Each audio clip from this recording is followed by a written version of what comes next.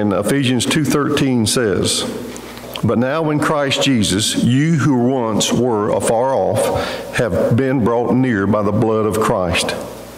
For he himself is our peace, who has made us both one, and has broken down in his flesh the dividing wall of hostility. By abolishing the law of commandments expressed in ordinances, that he might create in himself one new man in place of the two, so making peace. And might reconcile us both to God in one body through the cross, thereby killing the hostility. And he came and preached peace to you who were far off, and peace to those who were near. For through him we have both access in one Spirit to the Father.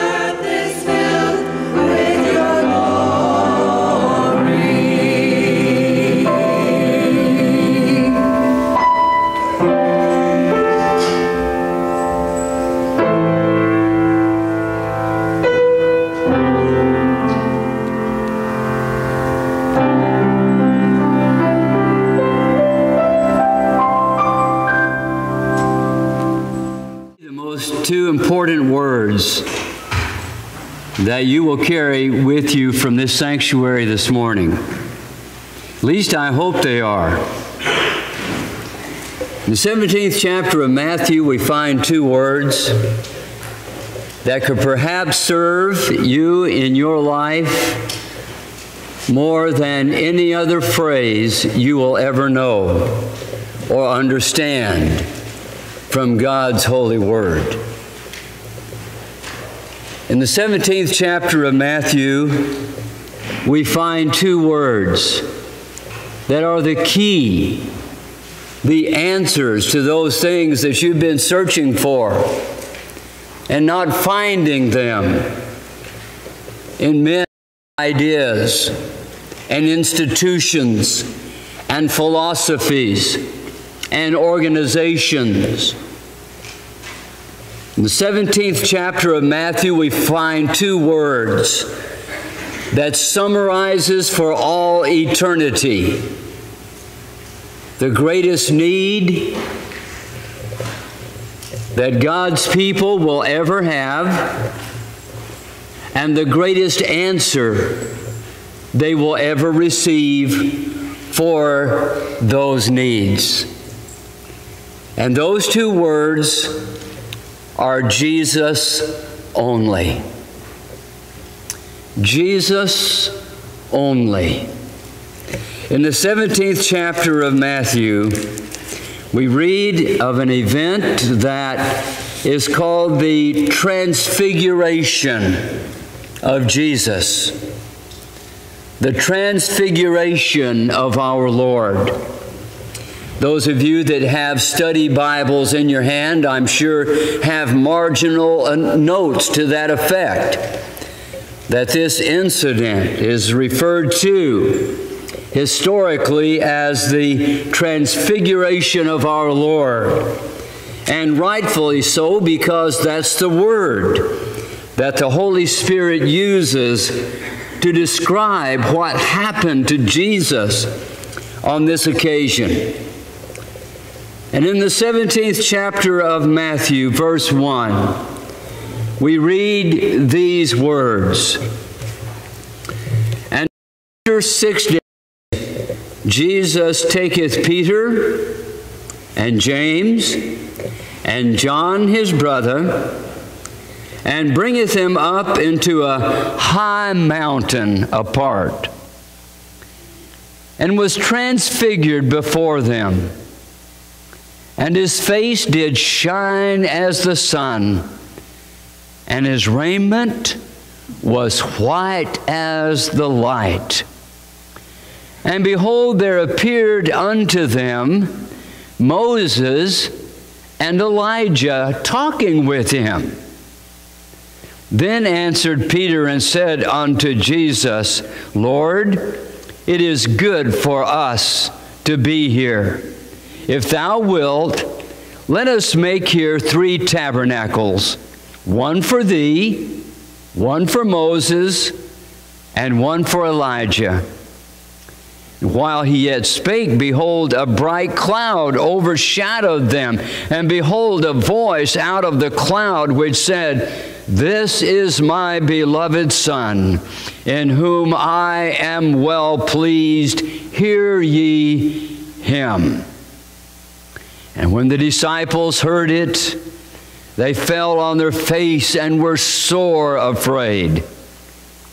And Jesus came and touched them, and said, Arise and be not afraid.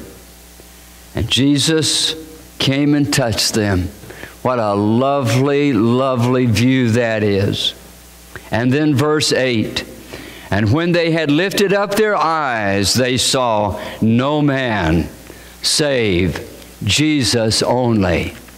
And if I were to have an answered prayer this morning, it would be that when you lift up your eyes at the conclusion of this service this morning, that you will see no man save Jesus only. And we're going to examine this event known as the Transfiguration of Christ and find a practical application for your life and my life. For as glorious as this event was, if we can't fit it into our lives today, then it doesn't serve us very well.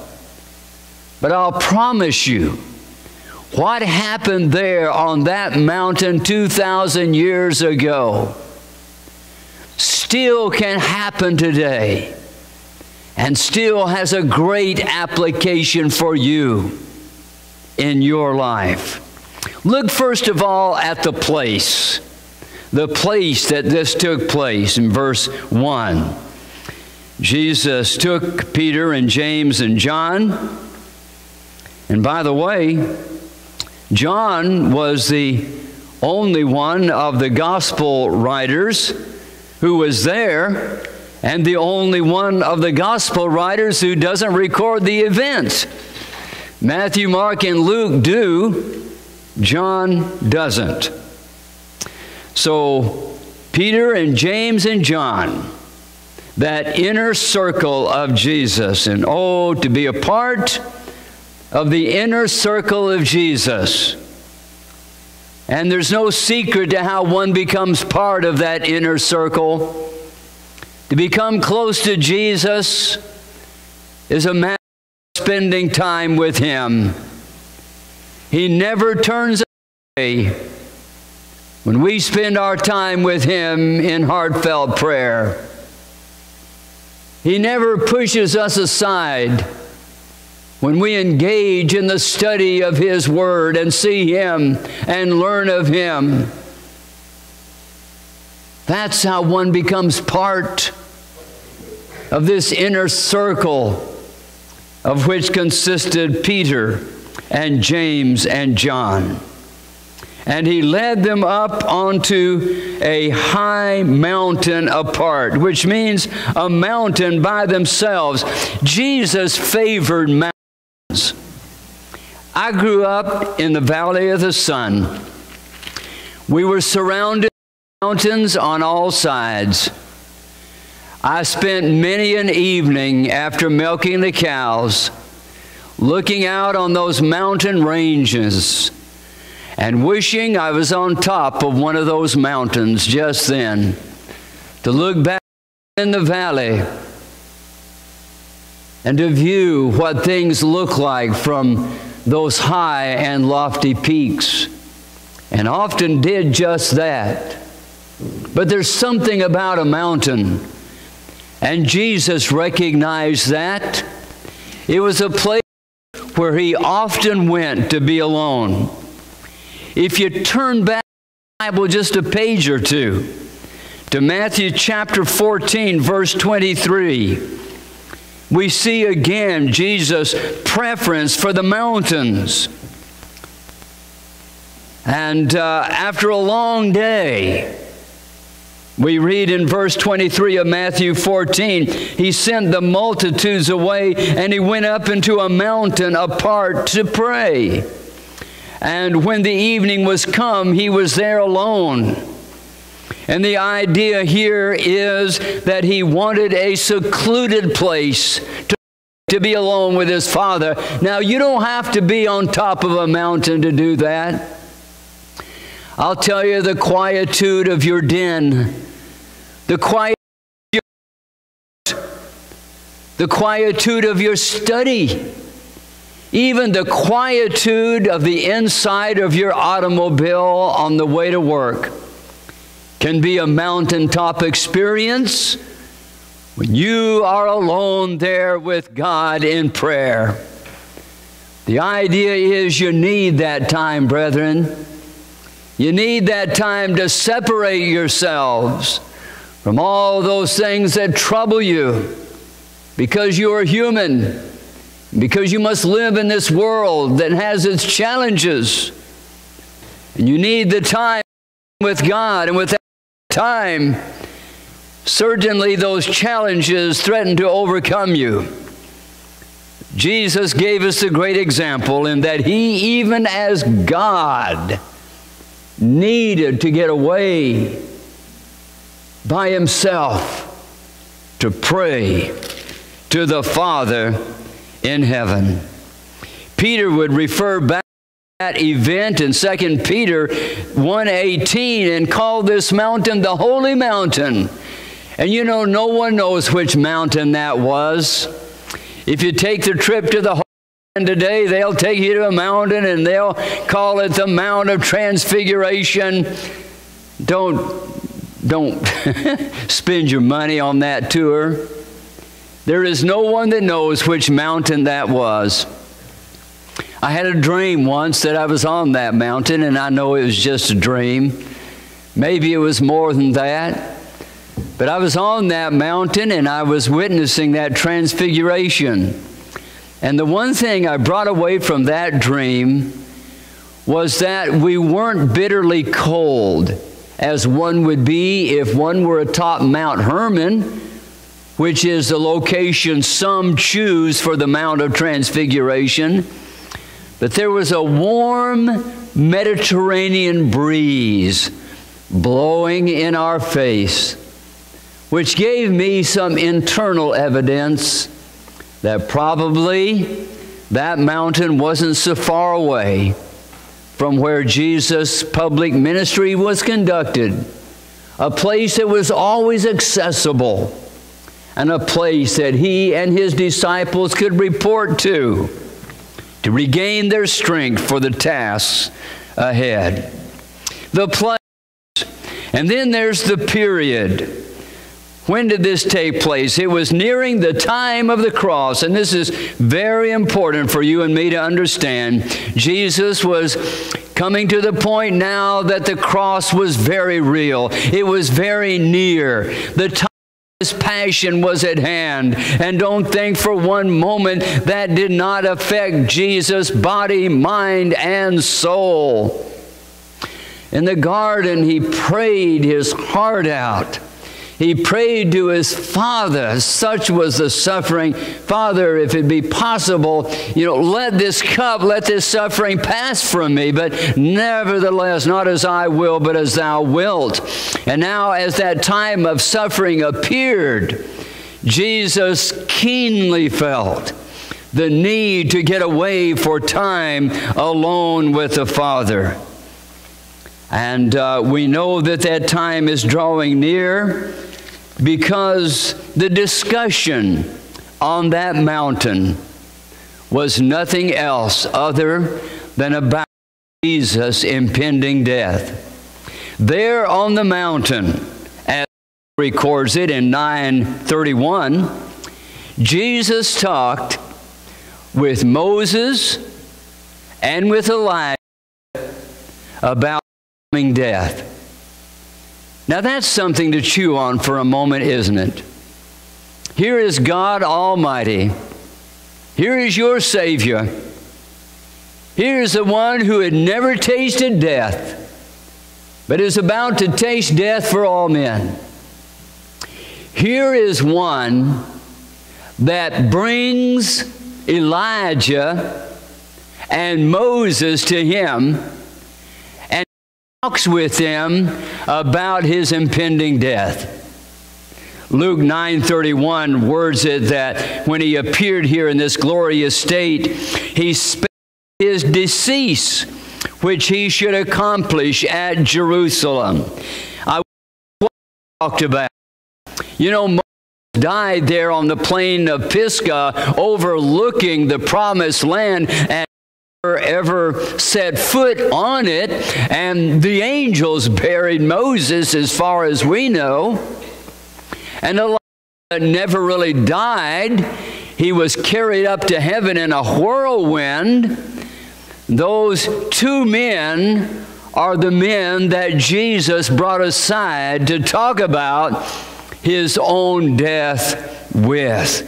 And about that he talked. And he'd gone to pray and talk with these men. It's an amazing thing to me that these two saints who were in heaven should be called back for these brief moments for this encounter with Christ. What must it have been for them? Well, we can't speculate, but we only know for a few brief shining moments there on a mountain somewhere in the Holy Land, Jesus stood with the man who gave the law. God gave the law to. And he stood with the chief among the prophets. And there he discussed his own death. So that's the period. The people, well, there are 7 persons that are named here. There are 2 from the past. We have Moses and Elijah. Moses, I suppose, representing the prophets, the law, and Elijah representing the prophets. There were 3 men from the present. They were Peter, they were James, and John. And then there were present there from eternity, Jesus and the Father. So that's the gathering there on the Mount of Transfiguration. Now we've seen the place, the period, the people. Let's look at the phenomena itself. What actually took place? Well, we read in this 17th chapter, verse 2, that Jesus was transfigured before them. Transfigured meant a change. And I'll say a word or two more about that in a few moments. But there was a change that took place. A monumental, unprecedented change took place in Jesus' form there on that mountain. And at the height of that change, there was a celebration that was led by none other than Peter, who said, verse 4 of this 17th chapter of Matthew, Peter said unto Jesus, Lord, it's good for us to be here. If thou wilt, let's make here 3 tabernacles, one for thee, one for Moses, and Elijah. Now, Peter was always caught up in things. God bless him. He always was overcome by the event. And I can identify with that. All of us react to things in different ways. Peter was always awe-inspired by new and wonderful things. And he kind of jumped the gun a little bit. He always kind of came to conclusions that weren't exactly centered on what the event was all about. So in his excitement, Peter said, hey, we got churches here. We'll build one church for Elijah there. We'll build one church for Moses. And Lord, we'll even build one church for you. Isn't that the way it is with man? We always want to confine the wonderful things of God to little geographical man-made places. There are 3 churches down near Plant City, Florida that I'll never forget. As you drive out of Plant City, you go past this nice little white clapboard church, old church, pretty church dating back to the late 1800s. And then a block away, there's another church. Looks something like that, except somewhat newer.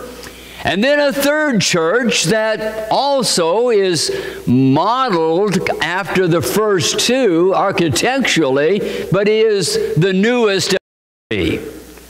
And what happened was, with those 3 churches is the old mother church split and formed a new church. And the old church gave him the land to start the new church there on the same property. So now we have churches started by man. Well, then that church split. And they were all friends and relatives. So that church gave property for the 3rd congregation to build their little house of worship. So you have 1, 2, 3 churches, and 3 of them are more and nothing less than man's mind to himself. and his own erroneous idea about God. And certainly there is no Jesus only in any of those three, nor would there have been in these three new religions that Peter would have come up with: the tabernacle of Moses, the tabernacle of Elijah, the tabernacle of Jesus. Well, which one would you have gone to and belonged to? Of course, that celebration was ill-advised. And so a great cloud came over it. And we read in verse 5a, while he spake, that was yet speaking in this ill-advised manner, a bright cloud overshadowed them. And a voice out of the cloud, which said, "This is my beloved Son, in whom I am well pleased, hear ye him." There it is, Peter. There it is. You've got your own idea about how to go about establishing a religion here on this mountain. Well, let me tell you how it really works. If you want to do the thing, Peter, if you want a monument, a testimony to God on this mountain, this is how you go about it, and this is how you go about it still to this day. You look not to Jesus nor any man. You look not to Elijah nor any man, no matter how they are. And you look to my Son, Jesus Christ, God says. It is He with whom I am well pleased, and you hear Him. There are a lot of voices that are trying to get your attention, brothers and sisters. The airways are full of them. The neighborhoods are full of them. Your families are full of them. The organizations you belong to are full of them. Your institutions are full of them. Voices trying to get your attention and convince you to turn this way or that way. But I'll tell you, God would put a cloud over it all for you, my friend, if He were to steer you this morning in the right direction. And He would point you to none other than Jesus Christ. And He would say, brother, sister, boy, girl, this is my beloved Son, in whom I am well pleased. Hear ye Him. And then we come to the purpose of it all in verses 6 through 8. And when the disciples heard it, that is God, they fell on their face and they were afraid. And Jesus came and touched them and said, "Arise and be not afraid." And when they lifted up their eyes, they saw no man save Jesus only. This transfiguration was a preview. It was a preview of something. It was a preview of change.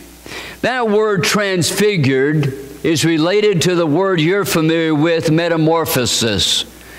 The springtime is a time of metamorphosis, especially in our part of the country, where the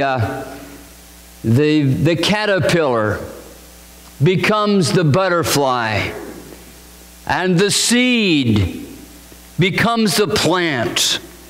All of these beautiful examples of changes. And that's what this transfiguration was all about. Christ's transformation from earthly form into a supernatural form was a preview of change that is all who are changed from the earthly to the heavenly. Paul speaks of that in 1 Corinthians. We read this often, of course, in funerals, but I don't understand why we reserve it there. There's a wonderful transformation And there on that mountain, you know what the disciples saw? They saw Jesus the man. They saw that born in the manger. They saw that of flesh. They saw that son of Joseph and Mary, yet the Son of God. They saw him with that earthly flesh, with the suffering. They saw him with the marks of age that were premature upon him. They saw him that, and saw him transformed into a heavenly form. In other words, what he looks like in heaven, in the glorified estate. Now, the thing I like about that, is that he was still Jesus. He still had form, but everything about him was perfect. And in that we see a preview of our own transformation, our own metamorphosis.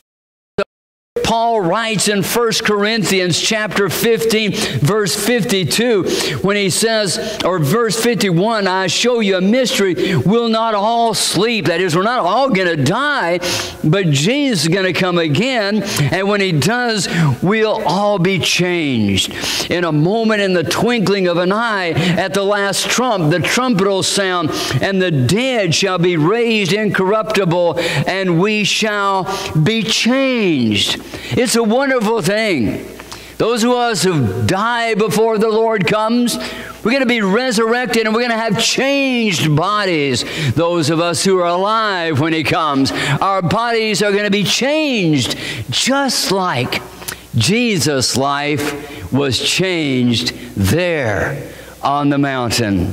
It was a preview. And the Transfiguration was also a preparation. These were going to be tough, confusing times, trying days for these disciples, as Jesus now was going to be taken away from them, and he was going to be tried, and he was going to be crucified, and they weren't going to know how to deal with it. They were going into the unknown, and brothers and sisters, some of you are going to into unknowns in your life as well, maybe not at the same level, but to you as these unknowns were to these disciples. Their minds and their hearts must be centered on Jesus, and God takes up there on this mountain and rips everything away. He takes all of their wisdom, even Peter's great tabernacles, and he hides the whole thing in a cloud, and then when it dissipates, they see Jesus, and they see Jesus only, and God wants for them to have their attention centered on him, because in the days to come, the only thing that's going to do them any good is for their eyes to be on Jesus. It was Paul that wrote in Hebrews 12 that we should look to Jesus. We have a song that's written on that theme, and I'll tell you, whatever it is right now, whatever it is you have ahead of you, whatever your task is, God would take you on top of this mountain, and he would prepare you, and he would put your mind on Jesus, not another man, not another person, not philosophy, not another, not organization, not another self-help book, not another idea of your own logical thinking process, but here it is. Eye on Jesus. There's your answer. And the Transfiguration was finally, it was a pattern. It was a pattern. Focus of the gospel, Jesus only. Now, I know it is popular for us to say, well, you know, I want to see Jesus in another. I want to see Jesus in this person. But I'll tell you, you can't see Jesus only in the life of any individual. For the very best of us are sinners, and whatever Jesus you see in me is going to be imperfect. You'll never see the true, pure Jesus of the gospel as God presents him. And these disciples saw him looking to any man. Because I am a sinner, and you're a sinner, and the best you're ever going to know is a sinner. And to see Jesus in that man is to see Jesus through the lens of that man's own weakness and sin. The study of Jesus, my friend, is Jesus. The focus of the Word of God is not me. The focus of the Word of God is Jesus. And when we present him to someone else, our own family and others, we must present Jesus alone, and not the things that we interpret out of our own lives that constitute who and what Jesus is. He is a pattern for the focus of the gospel. This was a pattern for the facing of all challenges in life, Jesus only. And it is a pattern for the final outcome of all things. Brothers and sisters, when the smoke clears, and this earth shall go into its final night, and time shall be no more, and all of history is settled, and man has done his best and man has done his worst. All of your ideas about the things and all of your hopes and aspirations, they're all going to pale. And I want to tell you, when that comes, it is Jesus only. No matter what the world is telling you and no matter what you think, when it all comes down to that final, last, grand and glorious moment, it is Jesus that comes with cloud. And when you lay on your deathbed looking across Jordan's chilly shore, the sound of Moses or Elijah or your preacher or any human organism that will be within the view of your spiritual sight. It will be Jesus. On this world's last day, my friends, settle it now, because it will be settled then. It is the Son of Man that shall come in his glory, Matthew writes, and all holy angels with him. And then shall he, that is Jesus only, sit upon the throne of his glory. In the end, it is Jesus only with whom you have to do. May it be so now in your life is my prayer, for Christ's sake, and amen.